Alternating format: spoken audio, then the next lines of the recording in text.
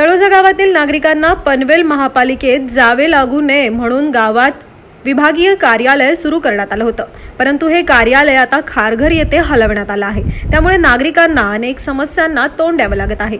या संपूर्ण प्रकरणावर राष्ट्रवादी काँग्रेसचे राष्ट्रीय अल्पसंख्याक विभागाचे राष्ट्रीय उपाध्यक्ष फारुक पटेल यांनी पाठपुरावा केल्यानंतर त्यांच्या प्रयत्नांना यश आलं आहे।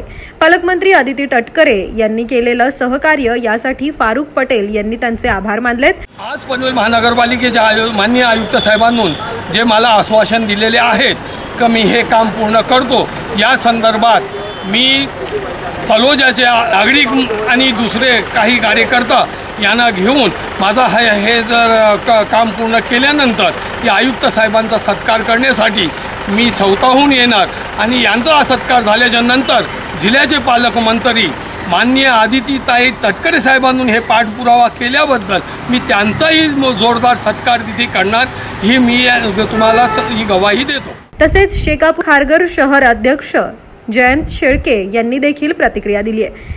तो ते काँग्रेस पार्टीचे फारुक पटेल राष्ट्रीय उपाध्यक्ष आहेत अल्पसंख्याक तलोजाच्या ग्रामस्थांसाठी व इतर तलोजामध्ये येणाऱ्या परिसरासाठी खूप धडपडत असतात।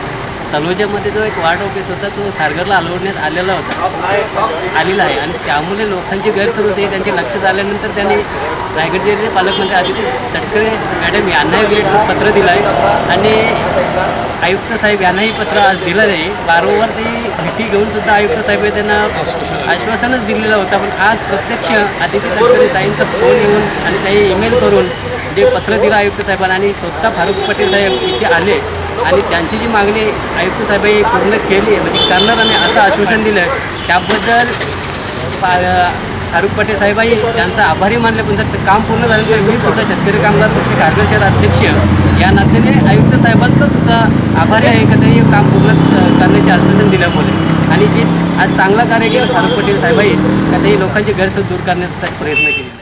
यावेळी युवा नेते शाहीबाज पटेल व उमर मुल्ला देखील उपस्थित होते।